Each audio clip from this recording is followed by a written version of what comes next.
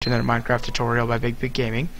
I'm here giving you another tutorial on, or not, yeah, I'm here giving you another tutorial, but this time it's going to be on World Edit. So you can do all kinds of things with World Edit by just getting yourself a very nice state. Like for instance, this whole base pretty much, actually, yeah, this whole base was made out of World Edit, or made not out of World Edit, made with World Edit.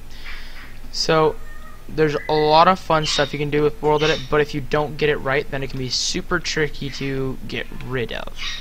So I'm gonna be giving you like a couple tips and tricks to get the job done and to just kind of be up to date on World Edit. So you can always like learn the basics by, of course, going on the plugin website and everything like that to find out more about it. But you can always find these videos too. So everyone knows this command usually, but if you don't, //wand is how you get the wand that makes World Edit work. You get a wooden axe that says left click to select position 1, right click to select position 2. So let's say we right click one area, then we left click another area, and remember, you got to make sure you're watching about the height too. It's not just one area after the other area. The height wise is a big difference. So let's set this to wool, or no, wold.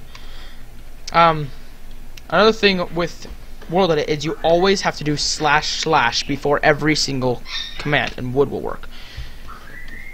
So as you can see, the area that we selected turns to wooden planks, which in other words, wood. So let's say you have this done and everything like that, and you really like the pathway and blah blah, and then all of a sudden you say, you know what?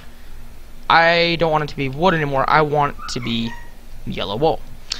So you can easily, just as long as you still have the exact same position set, then you can do it. So that it's easy to do. You can also do replace 35:4 for whatever block you want, including multiple blocks. So let's say you didn't want just oak planks. You want oak planks, spruce planks, and birch planks. So you can do that kind of thing too. You can set multiple areas, and then to get rid of it, you can either just set it to whatever block is around it, or you can do // undo, which will bring stuff back, // redo, which will take stuff away and stuff like that. Or it does what it says pretty much. It redoes if you meant to you didn't mean to undo something, and you can undo if you didn't mean to like have that there or something like that. Now we can move on to something a little bit more technical. So let's say you wanted to have a giant cylinder, just a cylinder. You can do that kind of stuff as well. You can do normal cylinders, hollow cylinders, any types of blocks. So let's do cylinder. Let's do 44:3. No. Let's do 44:3. And let's make it 15 blocks wide and 1 block tall.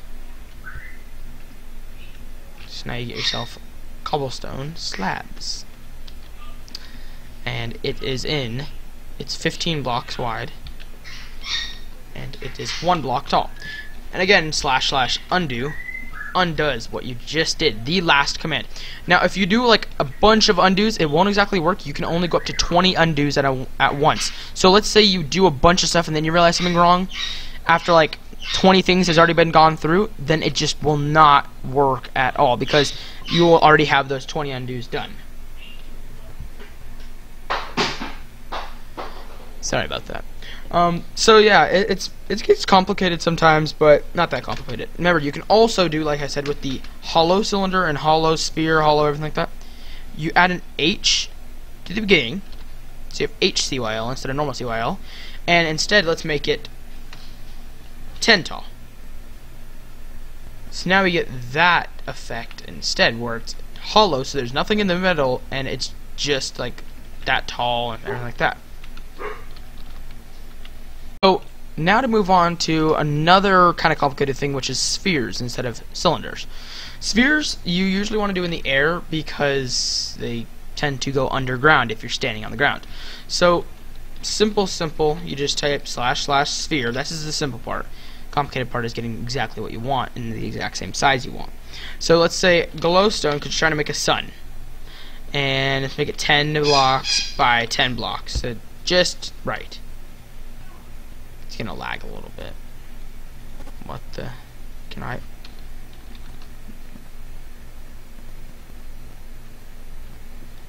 Oh gee, okay. So let's not do 10 by 10. Let's just do 10. There we go. We got a little bit of lag because of it.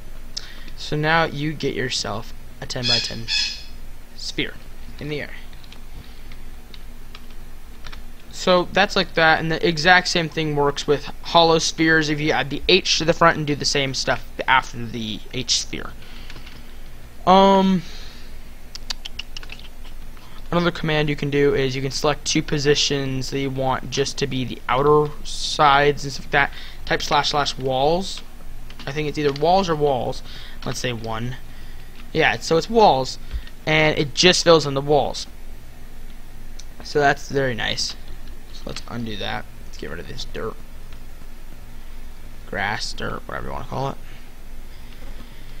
And that's a little bit of good briefing and stuff like that. I think I'm going to finish out the video with copying and pasting different things. So let's say you have yourself a structure over here, but then you realize, wrong area, I need to move it. Easily fixable. You stand where you want it to be copied from. Let's say you're flying up here, it's going to copy it just like that. So if you land down here thinking, I want to copy here, nope, it's going to copy down in the world because you copied it up here. So you want to copy right on top of it like this, right next to it. So / copy. Now you say 3 blocks you want it to be moved over. Okay, 3 blocks. There we go. Then you take. Oh, okay, so I'd be standing here if it was over here. / paste. Hey, there you go. Now you have yourself both sides the exact same, and you can just destroy the other one and then keep the other one. Stuff like that. It makes it really, really easy. For some things, you can just paste, and it works and it looks beautiful. Remember, like, it can get complicated with copying and pasting though, and I'll do a separate video on just copying and pasting and stacking and everything like that, which will, as I said, be a whole different video. I think that's about it. It's not that hard once you get a hang of those main commands right there. And yeah, if you have any more questions about World Edit, you can just post them right in the comments below, and I will get back to you as soon as possible with a reply.